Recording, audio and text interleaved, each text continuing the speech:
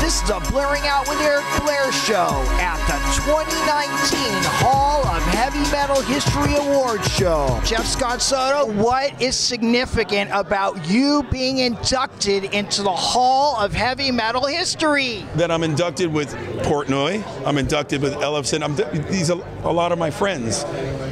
Lee Kerslake, legend, genius. I mean, this drumming is just legendary. Bob Daisley, I'm just all across the board, the people I'm sharing this company with. I'm more stoked to see them than I am actually to receive the award tonight. Where have you been traveling? Just got back from the Trans-Siberian Orchestra tour, literally on New Year's Eve. I came home a little bit sick, but I still dove into the new Soto record because I'm kind of on a timeline deadline.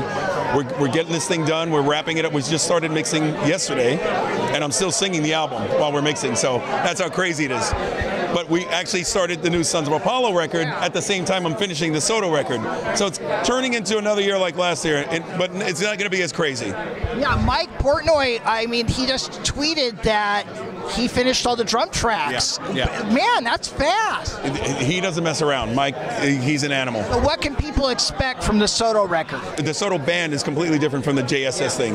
The JSS thing is more of a hard rock, melodic rock thing. Soto is more of a heavy metal, more of, I guess, power rock, contemporary, whatever you want to call it. I'm aiming more for a current contemporary sound with Soto, even though it's still got the same classic traditional JSS isms. And it's kind of the same thing I do with Sons of Apollo. That's more of a proggy, again, very contemporary, very proggy, but I have a natural classic rock tendency that kind of turns it into something accessible for even the older fans as much as the newer fans. And that's all I'm trying these days. I don't want to just keep repeating myself, but I also don't want to alienate the people who've been following me for so many years and try to fool them or try to think I'm trying to fool them into something that they're not used to me doing. Have you laid down the vocal tracks for the new Sons of Apollo? Not a single lick. These guys were waiting for me to even hear any of the new stuff. They said, concentrate on finishing the Soto record because we want you to come in with a clean slate. We don't want you hearing stuff and already start thinking about what I should be doing with Sons of Apollo while I'm finishing Soto. And I'm glad they went that route. That's exactly what I would have wanted out of the situation. So have you listened to the tracks? Yes, I did. Let's just say we planted the seed with Psychotic Symphony. For the next album, which is yet to be untitled, or yet to be titled, we're taking it home. Yeah, it's badass. Disturbed last year had so much crossover success with the cover of Sounds of Silence. Right. Now with your beautiful voice, you could attack so many classics and standards. There could be a Jeff Scott Soto standards record, and you could do whatever you want. I've been asked, and this has been discussed so many times, I need to get the real stuff out of the way first before I start digging into, because that's the kind of thing, that would be a labor of love, and I'd want to do it the right way, the right songs, the right arrangements. That's not something I want to dive into just yet. I still have so much of my own stuff to get over first. Now, I was watching some old footage of you doing a Queen tribute. Right.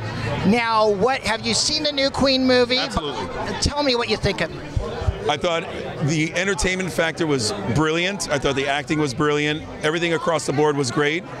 Of course, there were a few timeline things, but that's Hollywood making a story, taking a 40-year career, 50-year career, and condensing it into a 2-hour movie.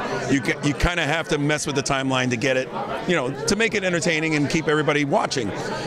I love the movie. I'm extremely proud and happy for Brian and Roger and all the success they're able to now have. I don't even want to say a second life. They're on like the 9th life right now with how many times that band just comes back around. I mean, think about Wayne's World, how that brought back Bohemian Rhapsody. Now this movie's bringing it to another generation. It's just transcending time, and that's what the beautiful thing about Queen is. What would you say are 2 of your favorite Queen songs? Oh God, you kidding me? Probably. I go deep when it comes to Queen because I am an uber fan. I'm a B-sides uber fan of Queen.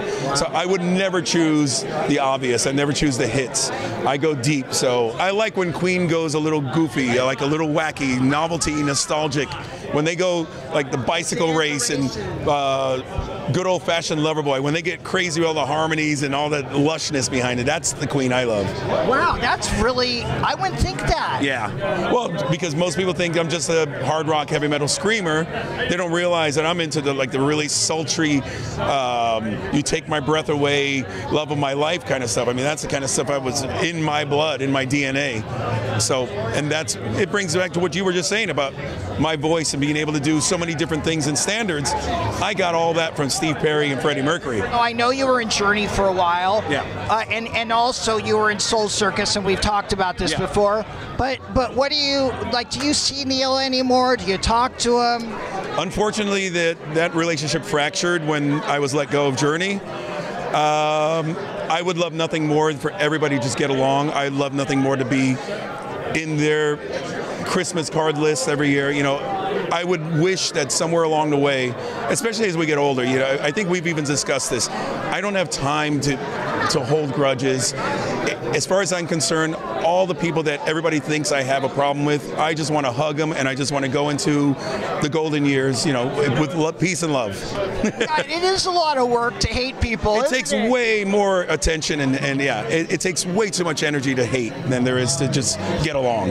Would let the people know what they can see next from you, what they can get their hands on from Jeff Scott Soto. The next Soto record is going to be dropped in May 3rd, I believe. It's early May. And we're signed with Inside Out Music, which is at Century Media, same label as Sons of Apollo. So we have a fighting chance now to get this Soto band up and roaring. And the Sons of Apollo live DVD that we filmed last year in Bulgaria is coming out, I think, around summertime. So you got that to look forward to. And we're talking about maybe even dropping the Sons of Apollo album by the end of the year as opposed to waiting to the beginning of next year. And the only reason we didn't want to release it sooner is because we lose the 2 months at the latter part of the year when I do Trans-Siberian Orchestra. We want to make sure as soon as we drop the record, we're all free, we're hitting the ground running, and we're going to be touring like madmen. The Blairing Out Show.